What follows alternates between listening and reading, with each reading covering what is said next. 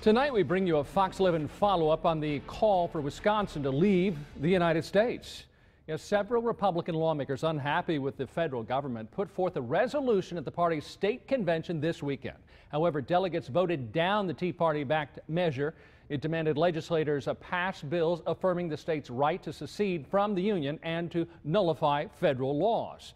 The measure also called for legislation that would void President Obama's health care overhaul and the Common Core academic standards. Governor Scott Walker has said he does not support the resolution.